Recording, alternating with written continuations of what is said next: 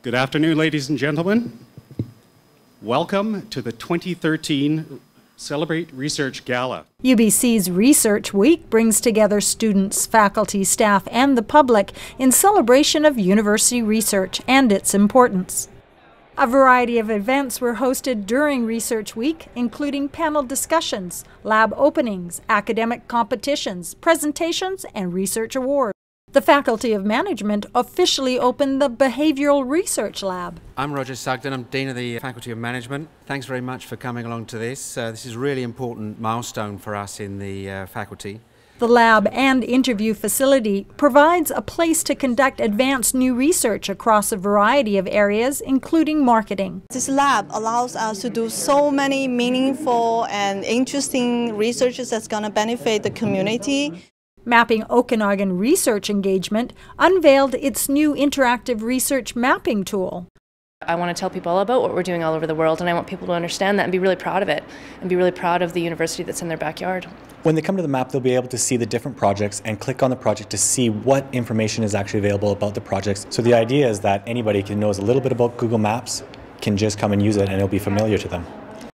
The Research Rodeo gave up-and-coming researchers the opportunity to present their research and why it matters under the watchful eye of judges in less than 3 minutes. Awards were given to undergrads and graduate categories, plus an audience favorite. You might be doing yourself something great, so get to yoga, boys. It's great to be able to talk about your research in a way that makes a lot of people understand it, that sort of gets it out to a whole general audience. Celebrate Research Week came to a close with the 2013 Research Gala, where 2 of UBC's outstanding researchers were presented with the Researcher of the Year award.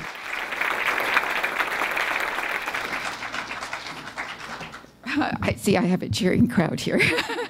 Thank you very much. Just before I came to the ceremony, I had this terrible thought.